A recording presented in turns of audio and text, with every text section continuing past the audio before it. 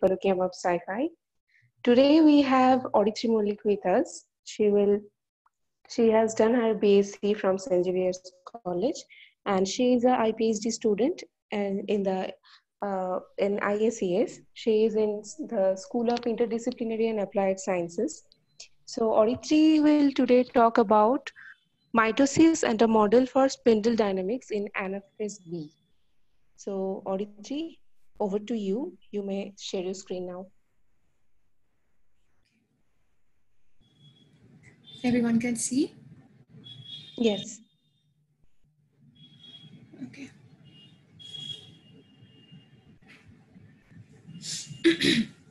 So I can start, right? Yeah, sure. Okay. Am I properly audible? Absolutely. Okay. Fine. So I'm going to talk about mitosis and a model for spindle dynamics in Anaphase B. And I'm sure that you have heard about mitosis before. And we all have read this in our primary and secondary schools. Okay. But spindle dynamics and Anaphase B, these terms might not be familiar. Also, I used quite a few terms in the abstract that had like flux, depolymerization, polymerization, like physical aspects of microtubules, mitotic motors.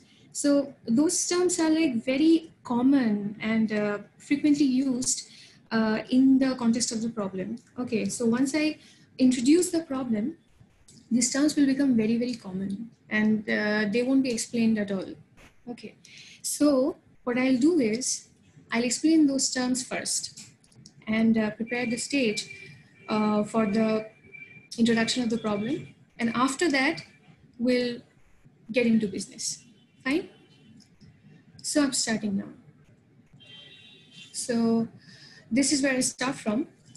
This is a broad overview of mitosis. And we all know the stages basically: prophase, metaphase, anaphase, telophase, and cytokinesis. And but we are really not familiar with anaphase A and anaphase B, so I'll take this opportunity to segregate between the two.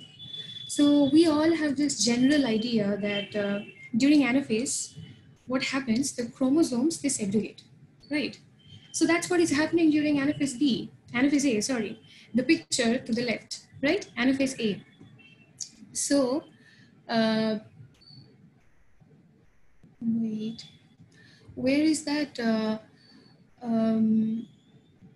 that red colored something? I really am not very familiar with using this. So please can you help me with this red dot? I want that. I think you can move your pointer. We can see your pointer. Okay, so Yes, we fine. can see it. Okay. Yeah.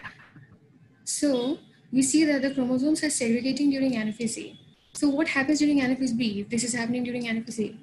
So what happens during anaphase B is the spindles, these two are the spindle poles, okay. And during anaphase B, these two spindle poles move apart. They are moving apart from each other, thus increasing the pole-pole distance. So the pole-pole distance increases for the first time throughout mitosis during anaphase B.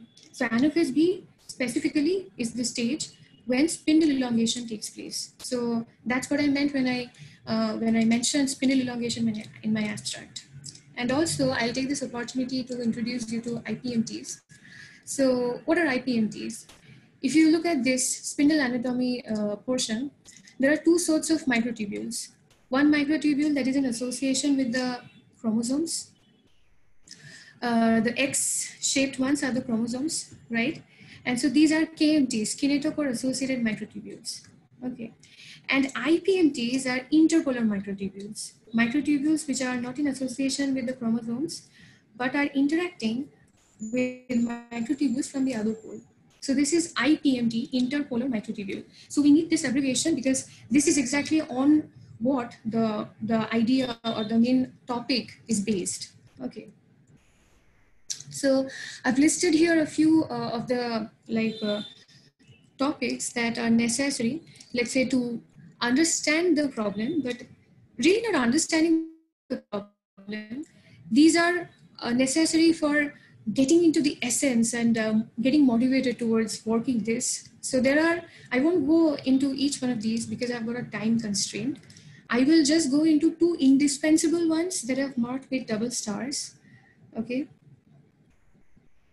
So this is construction of spindle MTs. Sorry. Construction of spindle MTs. So what are spindle microtubules made of? If you look at the picture to the left, this one, specifically this one, microtubules are nothing but polymers. And so polymers are always made of some repeating unit, right? Which are commonly termed as monomers. But those repeating units need not necessarily be composed of a single element. They can also be composed of two elements, three elements, four elements. So they can be composed of dimers, trimers, tetramers. But in case they are composed of dimers, if the two components are different, then it is a heterodimer. And microtubule polymers are essentially made of heterodimers. And so what is the heterodimer here? The heterodimer is this alpha and beta tubulin. So these are the dimers that are forming the microtubule polymer. And so this is the nucleating site. This is the spindle pole, right? At least the nucleating site of the microtubule, and this is the microtubule, nucleating microtubule, that is polymerizing microtubule. Now, one thing is notable here is that this beta tubulin is always polymerizing distal to the pole, always. So therefore, at any instant of time, the free end of the microtubule consists of beta tubulin. Okay, and this beta tubulin has got way more dynamic properties as compared to alpha tubulin. So it is capable of rapidly lengthening and shortening. And so, as compared to alpha tubulin, of course. And so, these free ends are way more dynamic as compared to these ends, which are in association with the poles. So, the more dynamic end of the microtubule will be termed as the plus end. And the one in association with the poles will be termed as the minus end. So, this minus end and plus end of microtubules, this part is very important. Next, we go into motor proteins. And this is what I meant by mitotic motors when I mentioned them in my abstract. Okay, so mitotic motors, as the name suggests, or at least you can just, at this point, not essentially mitotic, but any sort of cellular motor, is a protein, which is responsible for any sort of mechanical activity at the cellular level.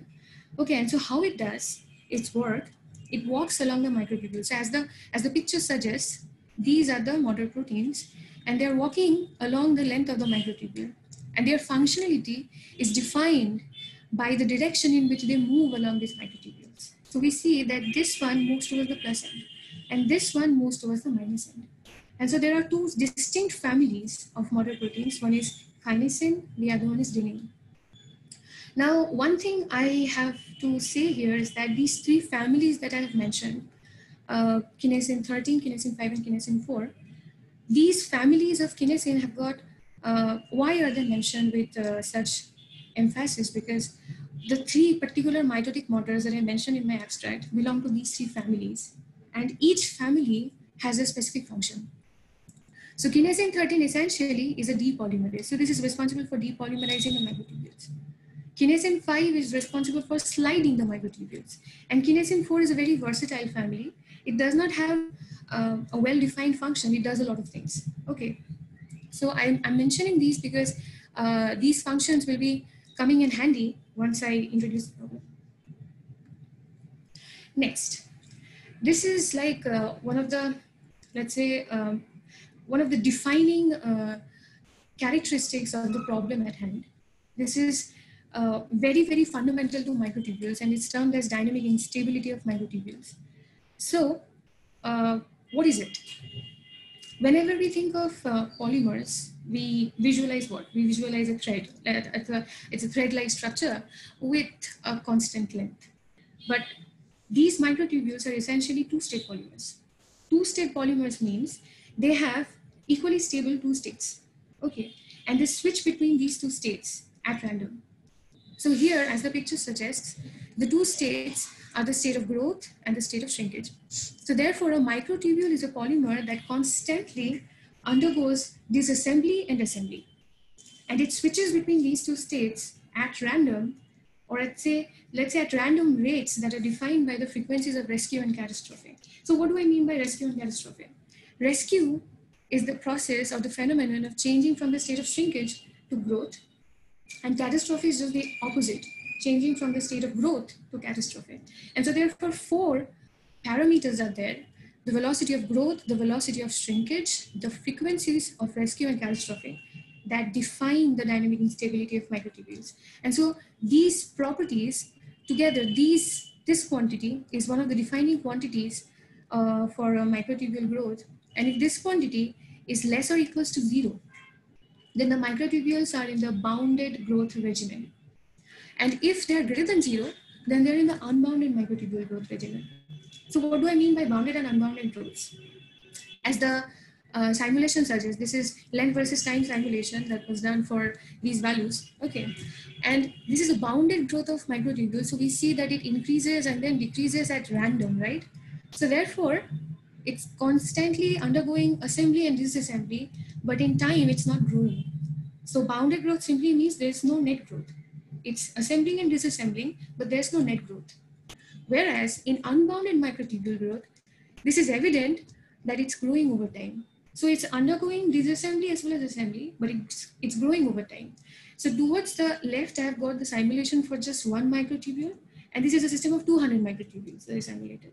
Okay, and so we see that under the unbounded growth regimen, almost if there is a system of microtubules, then all of them will grow over time.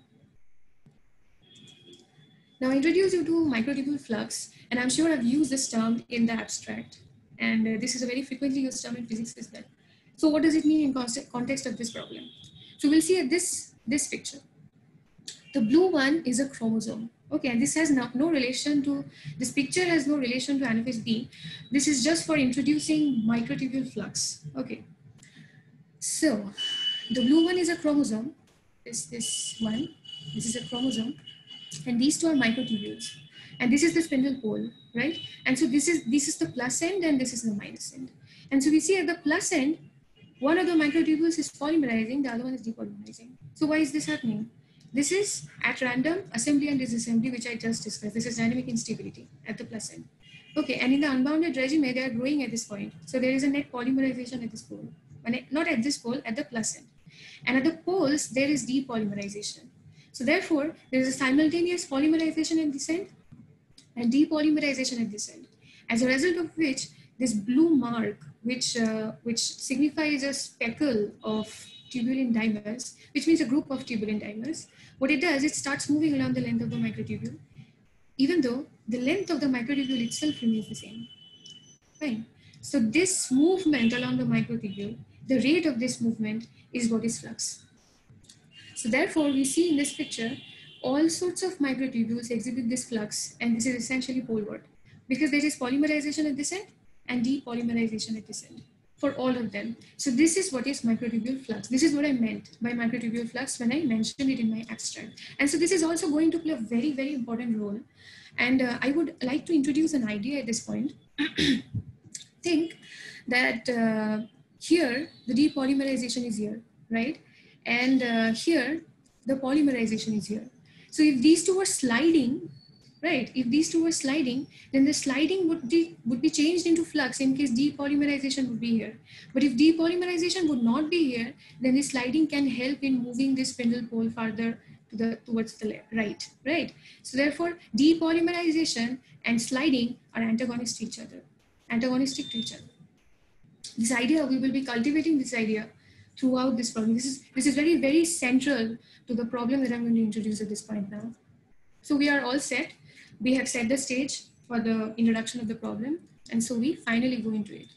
So I start with the proposal. What is the idea or the hypothesis we are trying to, let's say, establish? So the proposal.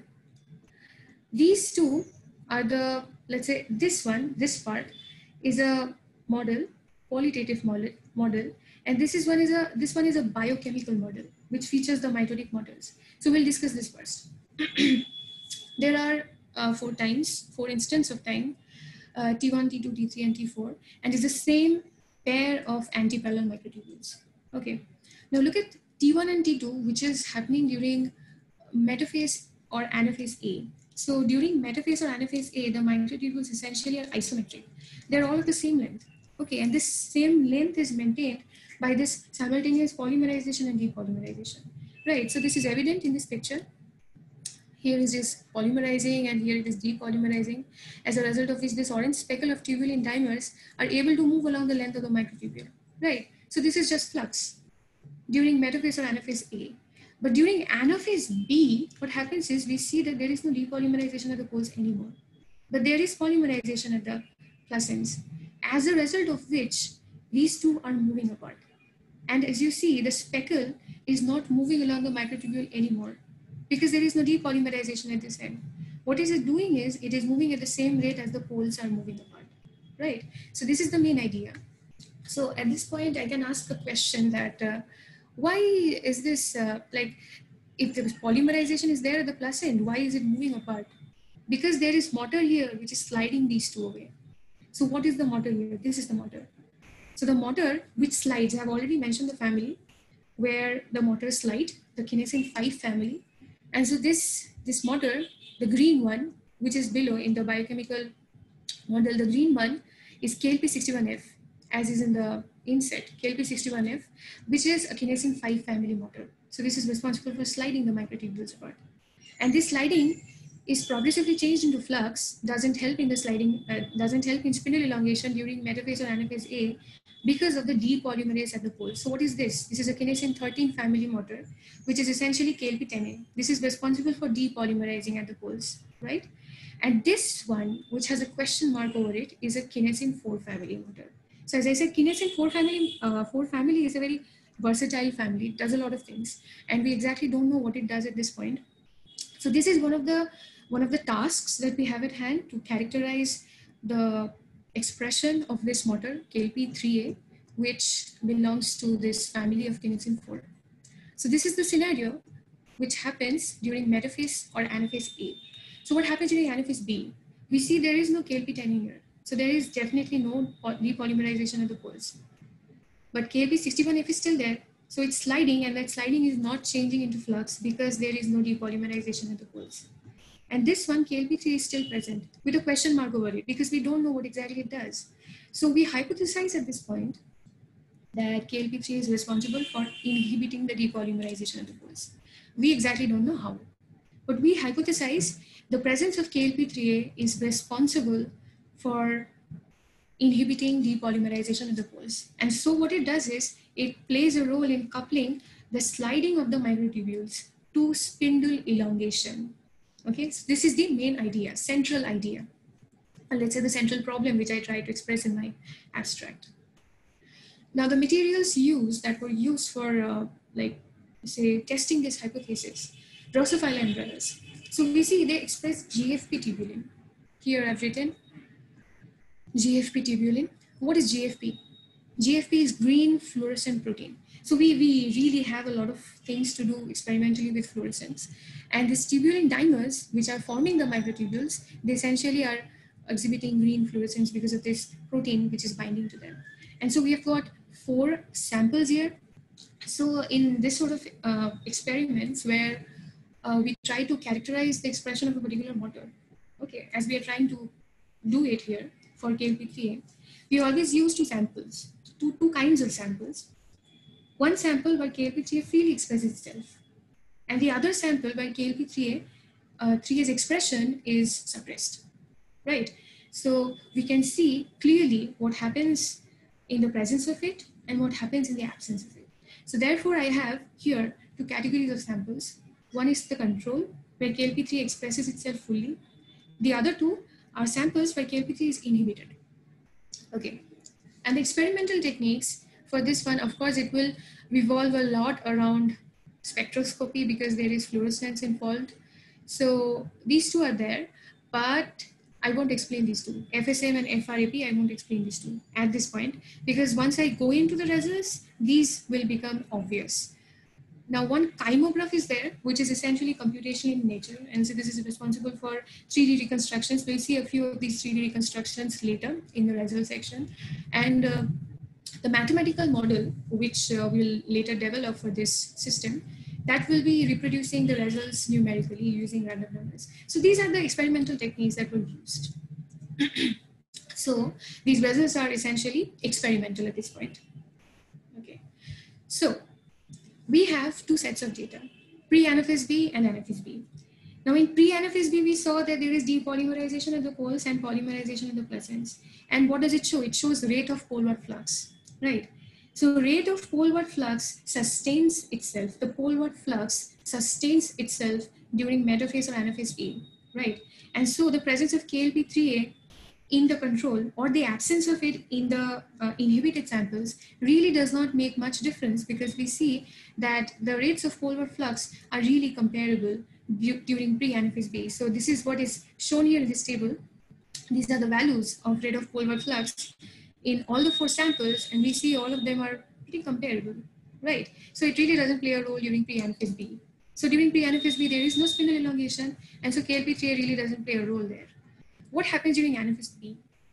This is the data for the inhibited samples. And so the mean is around this value, which is way higher as compared to the mean for the controls, right? So therefore in the controls where KLP3 is expressing itself, the rate of poleward flux is way lower as compared to the rate of poleward flux in samples where KLP3 has been inhibited. So this is what we see here as well. This is Anaphase B poleward flux, and these two are the values, 0.008 and 0.014. These two are the values for the controls, whereas these two are the values for the places where they have been inhibited.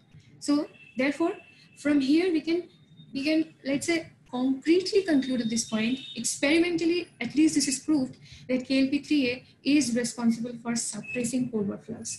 Why not completely inhibiting depolymerization? Because poleward flux really doesn't go to 0.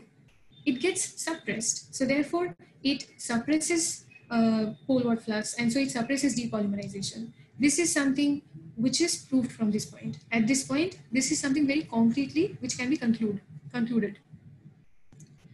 This is the rate of poleward flux during Anaphase B versus the rate of Anaphase B.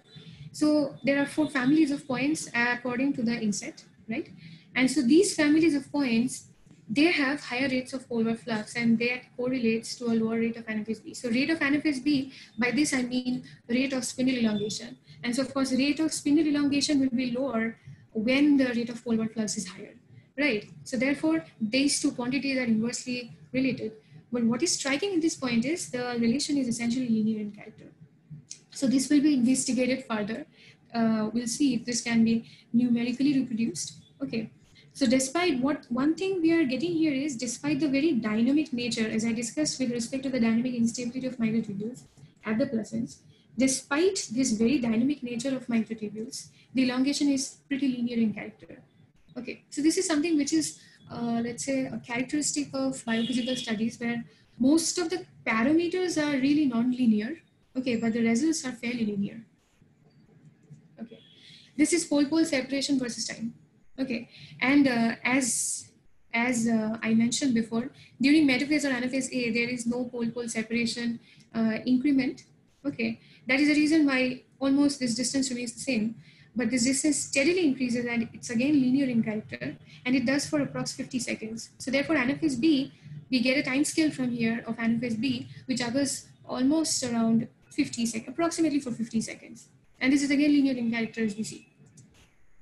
Now this is FSM result, and I did not explain what FSM was. So this will become obvious once I explain this picture. So this is a black and white picture. This is captured in time. Okay. So this white beads, as you see, if this would be colored, then this would be green in color. And so what are these? These are tubulin dimers. And so these are microtubules. These are the spindle poles. And these are fluorescence exhibited by the GFP protein, which is binding to the tubulin dimers, right? So if this would be a video, then we will see that these speckles are steadily moving away from the equator towards the poles. And this is exactly what FSM does, because FSM stands for fluorescent speckle microscopy. And so this helps in observing the rates of poleward flux during anaphase B, anaphase A, during any sort of stages of mitosis. And this is what? This is chymographic reconstruction, and this is essentially computational in nature. So we will see what is the takeaway, main takeaway from this picture is this one. What is this? This is a transverse section of this. Okay, and it reveals, this is one cartoon for this one to make it more clear. It reveals bundles of IPMTs instead of single IPMTs. So previously when I introduced you people to IPMTs, I said key single microtubules, right? At least the picture showed single microtubules, but actually in reality, they do not interact singly, they interact in bundles. And so bundles of IPMTs are formed. So approximately in Drosophila embryos, we found that around 19 IPMT bundles are there. Okay. Next is FRAP results. And I again did not explain what FRAP was. So this will again become apparent just like FSM did in this picture. So what is this? This is again that same fluorescence of the spindle landscape, right? And these two are the poles and these are the microtubules in association with it. And so at this point, we see this is the spindle interzone. This is exactly at the center. Okay. And this is almost around 2 micrometers in length, this one, this area. Now, this area has lost the fluorescence, which was here. So what is this? This is termed as photobleaching. So the process of photobleaching does what? It damages the fluorescence of a particular area. And what happens progressively in time is that this area again regains the fluorescence back. So what is happening here? What is expressing the fluorescence? GFP proteins were there in association with tubulin dimers, right? So therefore, in this area, there's an active diffusion of tubulin dimers, and that is raising the concentration of tubulin dimers around the plus ends of the IPMTs, leading to a net polymerization of the plus ends. So this is what is termed as FRAP result, because FRAP is nothing but fluorescence recovery after photobleaching, and this is exactly what it does. And this is what? This is intensity of fluorescence versus time, and this simply shows the recovery of this fluorescence versus time. This is just the recovery in terms of its intensity versus time. So now we are done with the experimental results, and we now introduce the mathematical model, which essentially models this phenomena during Anaphase B. So before I let's say head straight into the models, I would first discuss the assumptions. So these assumptions will become very clear once I refer to one of these pictures. So from this picture, it's pretty clear by now what is what. These are the poles, okay, and these threads are essentially microtubules. These are its plus ends, these are its minus ends, right? Okay, and they are overlapping each other, so these are essentially only IPMTs. We are not considering KMTs here. Okay, so the first assumption is all the MTs are of the same length. So this is again a very simplified model, so it will have these oversimplifications at some points. These microtubules are essentially equal in length, the first point. Second, in case the microtubules, more than one microtubule is emanating from the same pole, which is here, which happens during real Anaphase B, because as I said, they form bundles. Like here, it is a bundle. It forms a bundle. It forms a pair. Okay, and then it interacts with another pair from the other pole. Okay, and so this has parallel MTs. Parallel MTs are MTs from the same pole, interacting as IPMTs. So in case there are parallel MTs, maximum overlap between parallel MTs will be avoided. So this is another assumption. The green ones are essentially KLP61F, which are responsible for sliding the microtubules. And so these motors are sliding motors, and they have linear force velocity relation. So this is another assumption where they have linear force velocity relation. I will discuss what it means, but for now they have linear force velocity relation. And the number of mitotic motors that are in action between any two microtubules is proportional to its overlap length, right? So therefore, at this point, we will introduce a quantity which quantifies number of mitotic motors per unit length. Okay, so more the length, more is the number of mitotic motors. And another assumption at this point, the last assumption, is that if the force F3, as we can see, if F3 is the force generated across this array, again, is the same for all the others. Not that F3 is equals to F2, but F3 is just like mapped into F2. So what is the assumption is, if F3 is the force across this array, along this array at least, then this is the force generated between this overlap Again, this is the force generated between this overlap. Again, this is the force generated in this overlap. And so F3 is equal to the force generated here, equals to here, equals to here. So this is again an oversimplifying aspect of the model, but this is one of the assumptions for the model. Okay. So now I go to the linear force velocity relation. And as is evident from the graph, this is inverse in character. And from the equation which is given in the inset, I'll explain the parameters. So what is F stall and V max? This is with respect to one of the motors, right? So F stall is the maximum force that any motor in given motor can generate. And V max is its maximum unloaded velocity. Okay, and as the inverse character of the relation suggests, the maximum velocity condition is attained at zero force, and the maximum force condition is attained at zero velocity.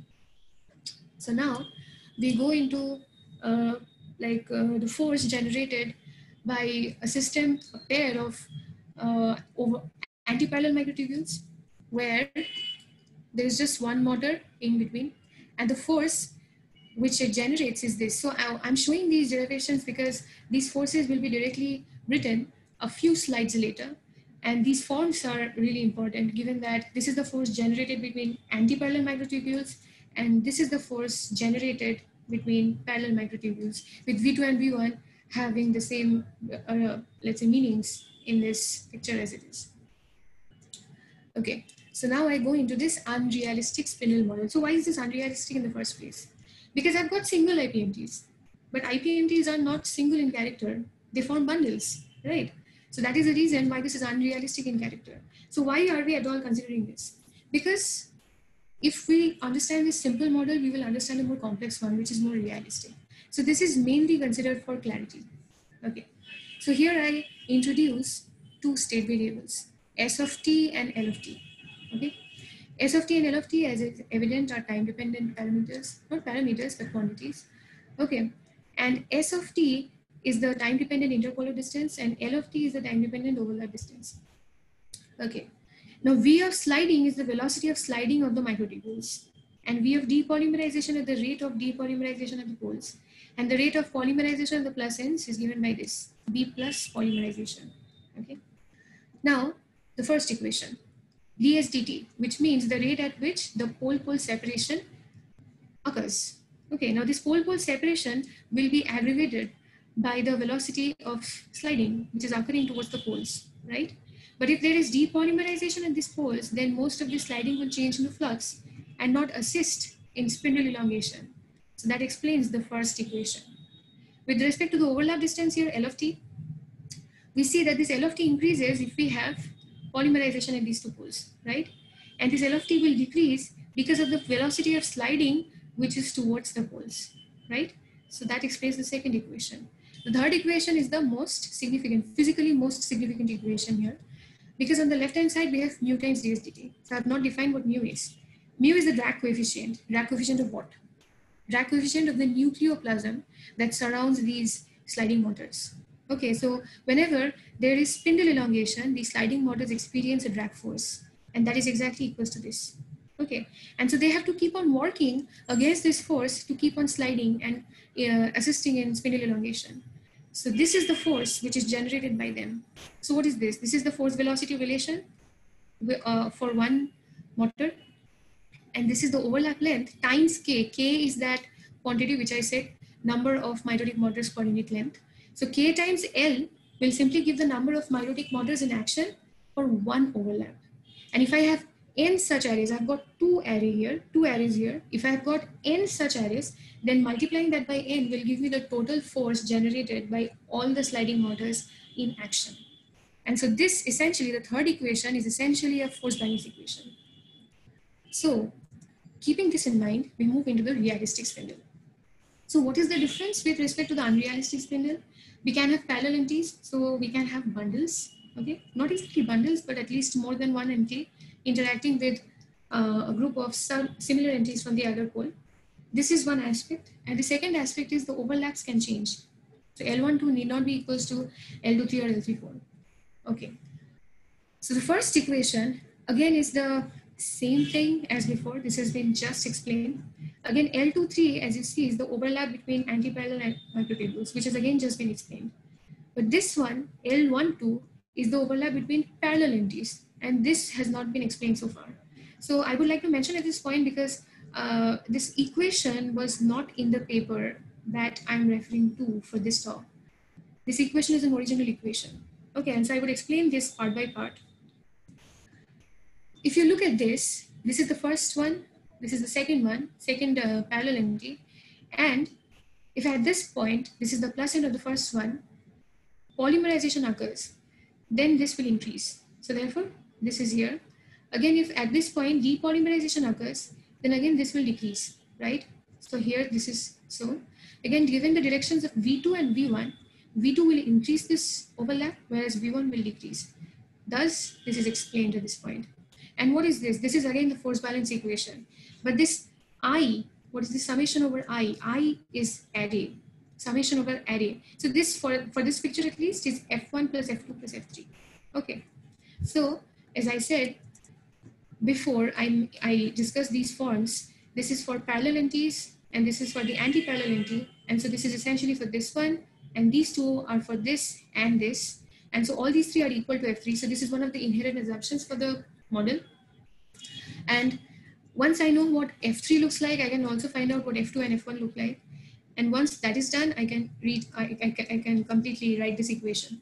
So we again have got 4 families of equations here for anti-parallel as well as parallel microtubules, and for the spindle elongation and the force balance equation. So this is the realistic spindle model. Okay, so this is a list of model parameters that were used.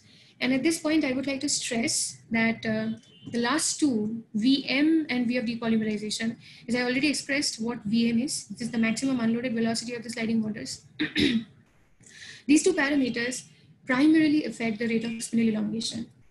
All the others, if I change these, then they might not end up affecting it significantly, at least initially, but these will. Okay, and we'll explicitly show how it does. So now the numerical results, the results that this model was able to reproduce. Okay, so this is the experimental data that I've already explained, and this is the one that came from the model.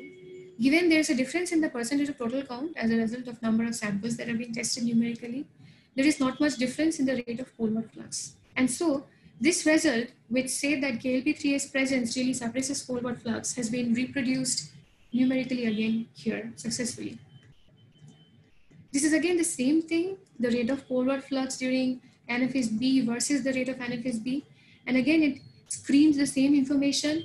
For a higher rate of Anaphase B, for a lower rate of Anaphase B, we will have a higher rate of poleward flux, and vice versa. Okay, again, it is linear in character, we see. This is pole-pole distance versus time. Okay, and this has already been discussed before. And this reveals what happens in the wild and the inhibited case. This is the wild type, which means the control, where KLP3 is expressing itself, and we again see there's a linear elongation. Whereas there is almost negligible elongation in the samples where KLP3 has been inhibited. So therefore, KLP3A has been strongly established to be able to suppress poleward flux during Anaphase B. And so what it does is, there is this two-way thing here. If you look at this one, it suppresses poleward flux, right? Again, if you look at this one, it helps in pole-pole distance increment. And so from this, I can say that the pole-pole distance increment, or let's say spindle elongation, is correlated to suppression of poleward flux. Okay. This is again the fluorescence recovery, and to the right is the numerical data, which were fed to FRAP data was fed into this, and so this is another numerical reproduction of the same, and it screens again the same thing. There is polymerization at the plus ends of the IPMTs in the spindle interzone. And so now I discuss the results. Results of this, these were also the results, but one of the main, let's say this result that takes the center stage will be coming now. The results of unrealistic spindle, okay, are being discussed here now. As I discussed the 3 equations for this model, if you just do a simple algebraic manipulation of the same, you will get this equation for V of sliding. And what is important here is the V of sliding depends upon Vm and V of depolymerization. And it also depends upon this A. which was not introduced before. So this is a parameter, and it also depends upon L, right? So we know what VM and V depolymerization is. So I'll explain what A is. A is this quantity. So NKFM divided by mu VM. What is this? NKFM. This is the maximum force that can be generated by the sliding motors across all the arrays for unit length. Okay. And in the denominator, mu VM, this is the maximum drag force that can be experienced by them, by the sliding motors. And so the ratio of the two basically points at their resistance against the viscous drag that they experience as a result of spindle elongation. And so this is a constant parameter. And according to the values that are given alongside, these were taken from the model, from the table that I just mentioned. A is approximately 9. 9 per micrometer. I've missed the unit here. It's 9 per micrometer. Again, it's 9 per micrometer here. Throughout, it's a constant. But L can change. L can become large and L can also become small. And towards the beginning of Anaphase B, L is large. And so the velocity of sliding almost goes to V of M. So this is a characteristic of the mitotic motor, right? And so V of sliding is almost equal to the maximum unloaded velocity of the motor if L is large. But as L progressively decreases, L is small, the velocity of sliding almost is equivalent to the V of V of depolymerization. Okay, which is pretty low by the end of Anaphase B and the later stages of Anaphase B. And so I can safely say that velocity of sliding of the microtubules in the later stages of Anaphase B is almost near to zero. It's not zero, but it's very small. And so the mitotic motors are essentially working near their stall force. Okay. Okay. Now we go into this result, which is as I said, the result which is supposed to take the center stage here. So this is L versus T, S versus T, and L versus T. So this is pole-pole distance versus time, and this is IPMT overlap versus time. And so this has been plotted for 4 rates of polymerization here. And as we see, for a higher rate of polymerization, the IPMT overlap almost sustains itself. There are small fluctuations nevertheless, but these small fluctuations are because of dynamic instability. These are very inherent to any sort of microtubule. But what is important here is the overlap length sustains itself for a higher polymerization rate. And the overlap length progressively goes to 0 if the polymerization rate is lower. Okay. And for lower rates of polymerization, we again have the rate of pole-pole separation changing like this. Okay, but it doesn't change till this point, approximately 15 seconds, less than that anyway. But approximately this part, okay, this part of the pole-pole separation really doesn't matter, doesn't depend upon the mean polymerization rate. And so this is because at this point, L is almost significant enough. And so when is L significant enough, as I said, L is large, V of sliding is equal to V of M, which is the maximum velocity of the mitotic motors. And this is a property of the mitotic motor. This doesn't depend on polymerization. And so that is the reason why even for different rates of polymerization, the pole-pole separation rate is the same at this point. Once the IPMT overlap lengths become small, so therefore this becomes more and more accurate, let's say, what happens is the velocity of sliding goes down, and so does the pole-pole separation rate. So the pole-pole separation rate gets affected drastically as the polymerization rates go down, because for lower and lower rate of polymerization, the IPMT overlap progressively goes to 0. So once the IPMT overlap is very small, the velocity of sliding is also very small, and so the pole-pole separation rate becomes very small. Okay, it's not exactly 0, but it is something very small. Okay, so these are my reproductions. As I mentioned already, that I have reproduced some of the results, but this is far from being complete. Okay, I will discuss them. This is the pole-pole separation versus time, and it really reproduces whatever I just discussed. It doesn't depend on the rate of polymerization here, but it drastically changes for differing rates of polymerization. So these are the parameters that I used. Okay, and so it again is the same pattern, the same information.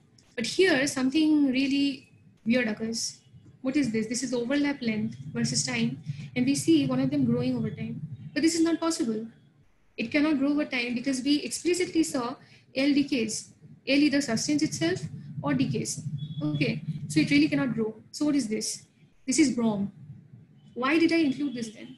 I included this because there is something that we have not taken into account. We have just considered polymerization rate to be a constant.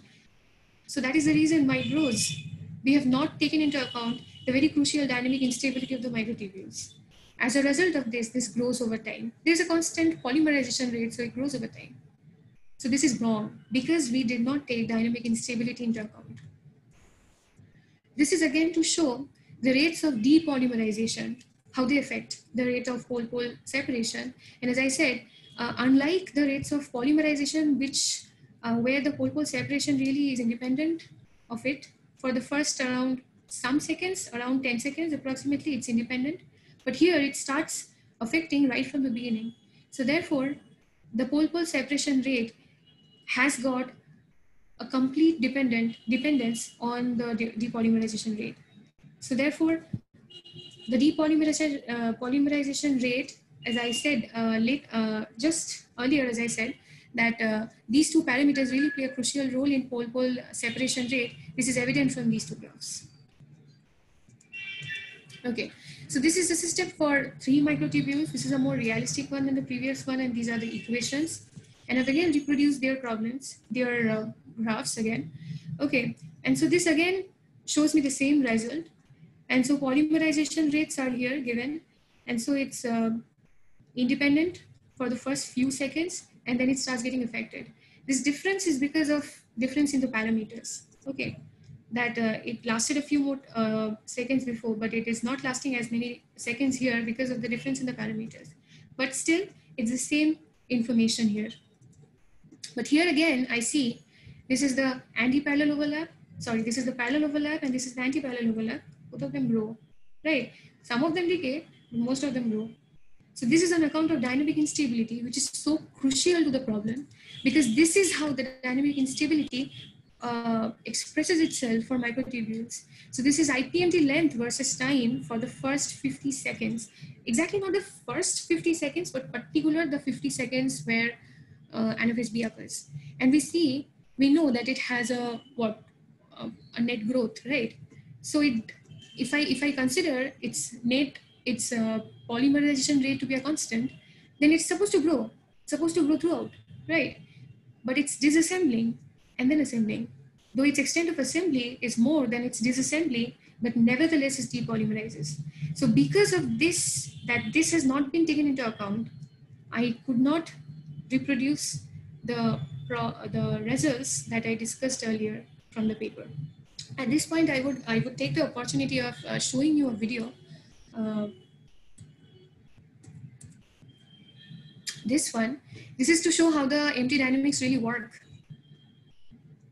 See, these are the poles, they're moving apart, and this L progressively becomes smaller, right? So, sorry.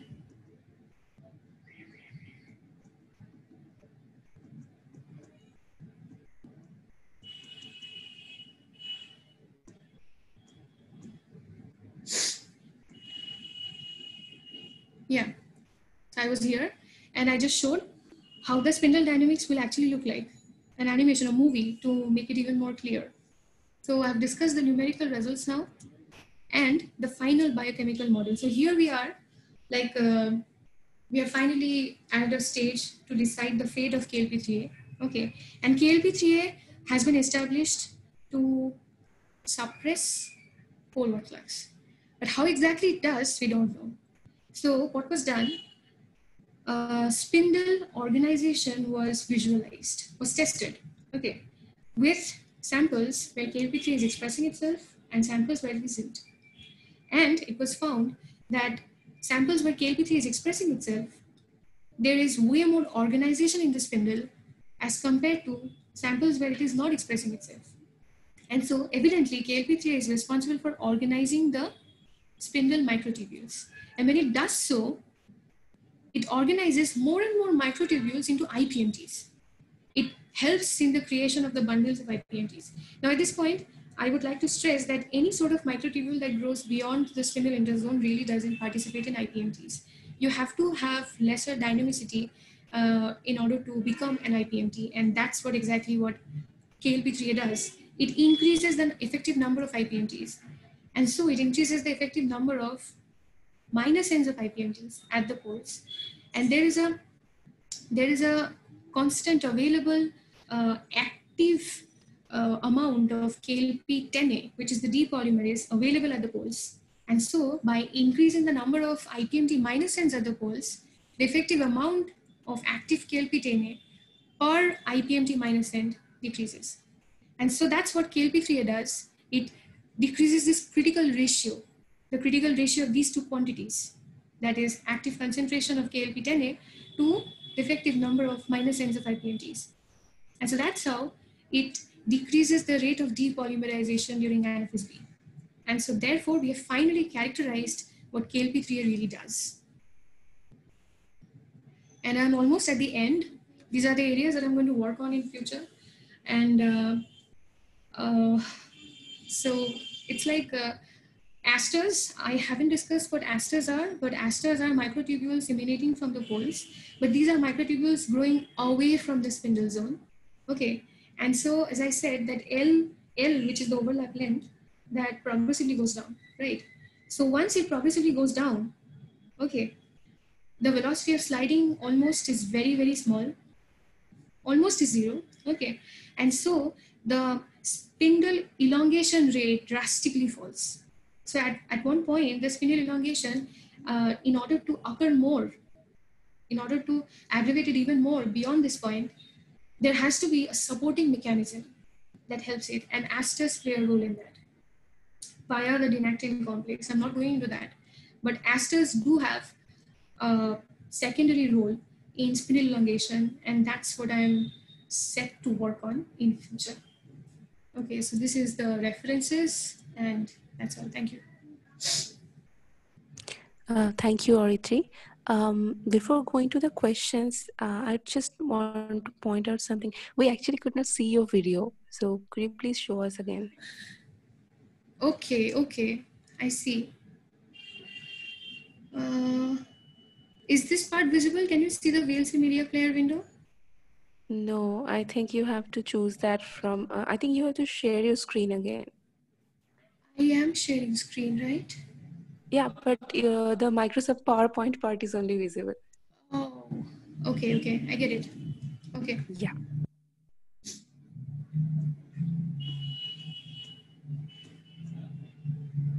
Can you see now? Oh, yes. You can see, right? Okay. So this is the video. I will explain this shortly, don't worry.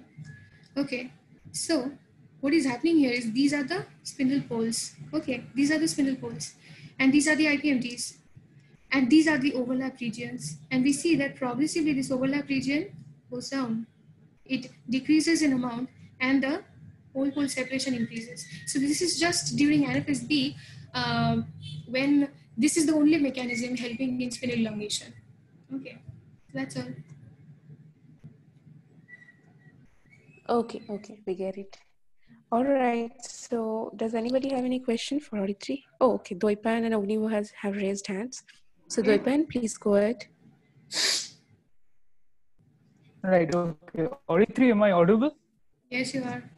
Could you please share your slides? Yes, I'm doing that. Okay, so I had a question. So where you showed the plot of pole-pole separation versus time, could you go to that plot, please? Experimental or numerical? Whatever. Okay, I can go to whichever. both. Is this the one? Wait. Pole-pole separation versus time? Right, yeah, this one. Right, Okay. exactly.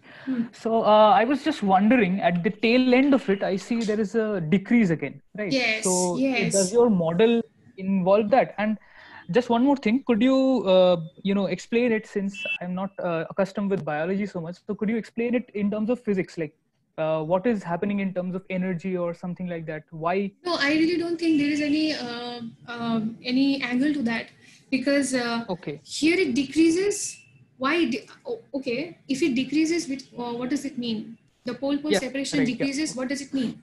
It simply means that poles are moving towards each other again, right? Right. Okay. Okay. But it doesn't happen.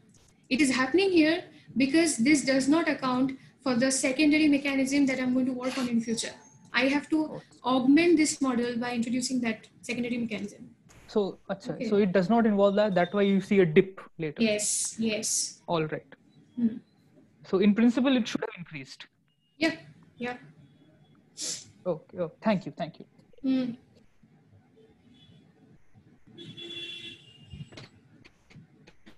Okay, please go ahead.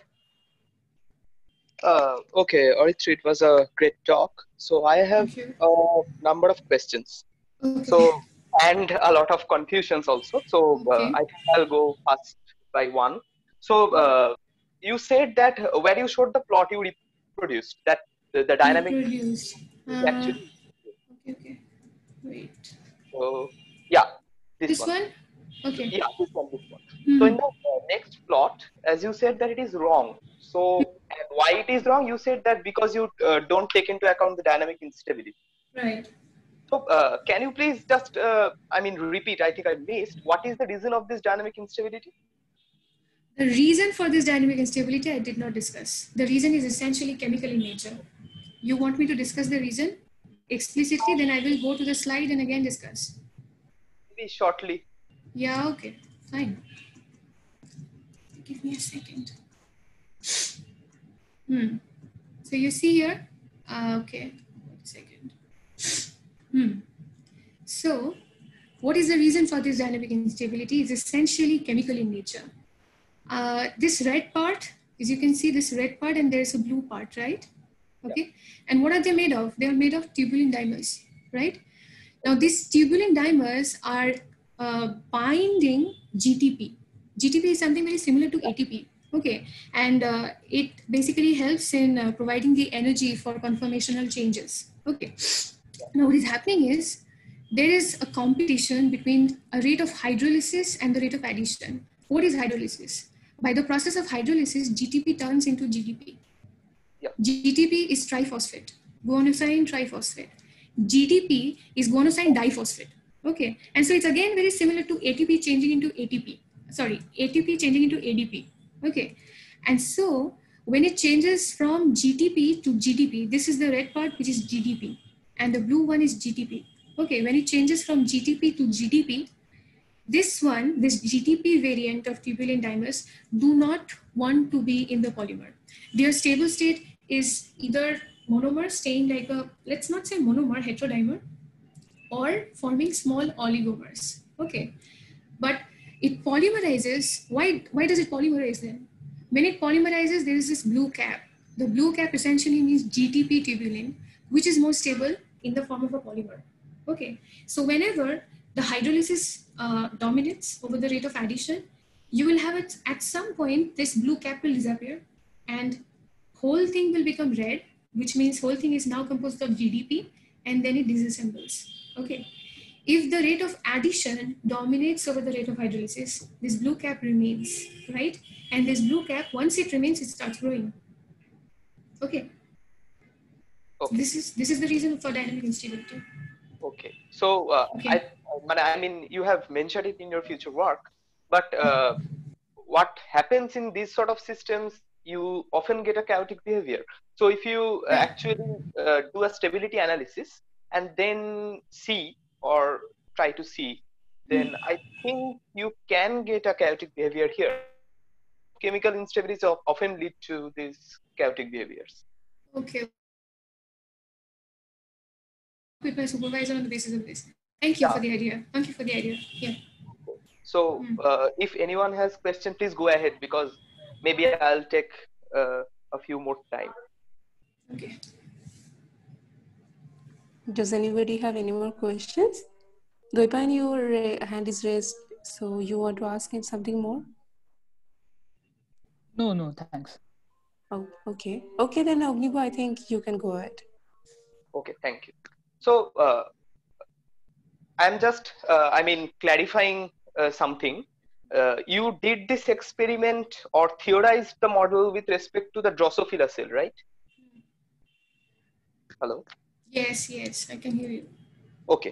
Hmm. So, I mean, would there be any difference if you did it with some kind of plant cell, say? Plant cells, okay. Yeah.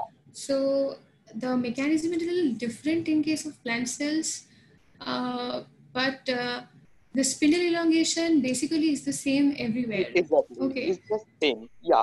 But Yeah. I was just wondering one thing. Mm-hmm. Uh, I mean, what actually, can you just explain what actually gives these, I mean, motors the energy to go on Okay. polymerizing and depolymerizing? I actually don't have the picture, or do I have the picture? It's not here in the presentation, but I do have a picture like that. I think I replaced it. Anyway, so I will just explain it. Where is this? Where is this? This, oh, motor kothay? Wait, here. Okay. It does not have it in this picture. But what happens is it starts walking like this leg.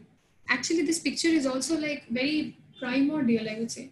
What happens is there is ATP and ADP, okay, at the two ends. And the one which is in contact is has changed ATP into ADP. Okay. And the part which is not in contact, actually here it's showing two legs are in contact, right? But at a time there is just one leg in contact and the other one is in the air. Okay. The one in the air hosts ATP and the one which is there in association with it hosts ADP. Actually that hosts ADP because ATP has changed into ADP. And this change has yielded some energy which is going to help the leg which is behind, which is in the air, to rotate and come ahead. Okay, and then again change that ATP into ADP and place itself again on the microtubule, while the one which was ahead is now behind. That will again be in the air, changing ADP into ATP.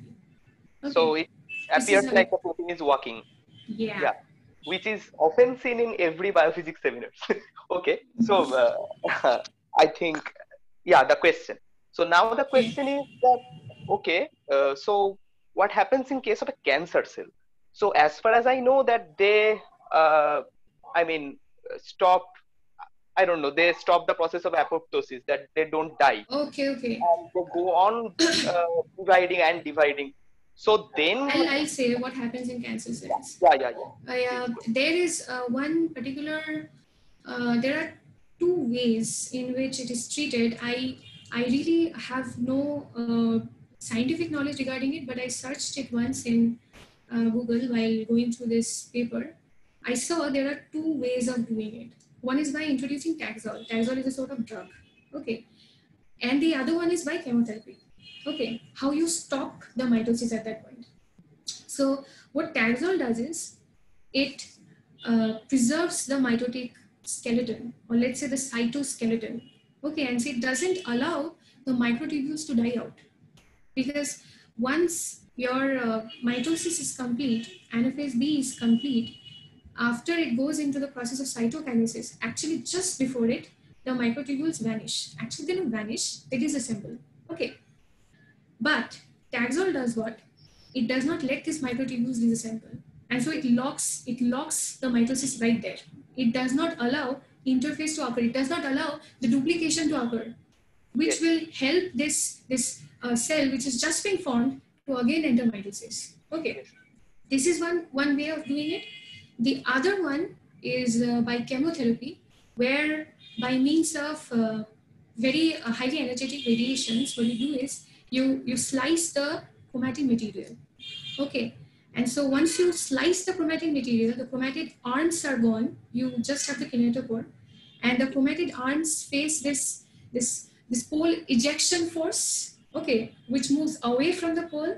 And so once you have disturbed the chromatin construction of the system, you have disturbed the genetic construction of the system, the mitosis is, let's say, stopped. The cell dies, basically. Yeah. Okay, So yeah. actually, in the genetic perspective, as far as I remember, just from the knowledge of class 11, 12, and a bit of Google search, so that is actually there is a stop codon, right, in normal cells. But actually, Yes. what chemotherapy does is that to hamper the stop codon, so that the division process actually stops. So this is quite interesting in case of cancer cell. But what my question was is that I mean, between normal cell and cancer cell, the mechanism you were talking about or modeling, that is the I think the polymerization, the depolymerization, or the act of the motors. So I mean, are they the same or different? Actually, I don't really think mitotic motors do play a role. This is completely from my intuition, I'm saying. Because what happens during cancer, malignant especially, the cells, they uncontrollably divide. Okay. And so this pathway, the change in this pathway from normal to abnormal mitosis has something to do with signals that it receives via the RNA. Okay, there is no role of mitotic motors at this point. I really don't think it is there. Okay. Okay. Mm. Okay. Mm. So, and the last question, or rather comment, I would say, and that is, I heard a very interesting talk on this spindle elongation thing, and they actually approach it through from the angle of statistical physics. So, what they do is essentially treat this spindle elongation and then again separation from the chromosomes that happens in the later stage of anaphase, I think. So, they actually model this with the help of an oscillator. So they basically treat these spindles as things like that. Okay. Okay. And and what I am thinking to work on in near future, is that to treat it as a damped oscillator, because there is a viscous drag, as you said in the Okay. talk. You mentioned once in the talk. So that also can be I think can be a potential good project, that treating those spindle fibers as oscillators, and then I doing a stability analysis of them and seeing that what results they actually, I mean, what can we derive from them, and then maybe compare with your results, because Okay. you do it from a different perspective. Yeah. Yeah. And maybe those, as you mentioned, the dynamic instabilities and so on, maybe they can match, and that Okay. would be wonderful. So you can Okay. actually look upon it. I'm not sure exactly what he does now. I think it was by Shubhadeep Ghosh. He actually was in a conference in our stat physics school held in presidency. Okay. Okay. So he Okay. did I see. postdoctoral thesis on this. So you can search Okay. actually Okay. on archive. Okay. Okay. Shubhadeep Ghosh, right? Yeah, I think so. Okay. If I get it, I can send it to you via Fine. email or Perfect. something like that. Yeah. Yeah. So thank you. It was a very interesting experience. Okay, does anybody have any more questions? I don't see anything. Okay, if not, let's thank Arittri. This was a wonderful talk. Thank you. Thank you. And this marks end to today's meeting.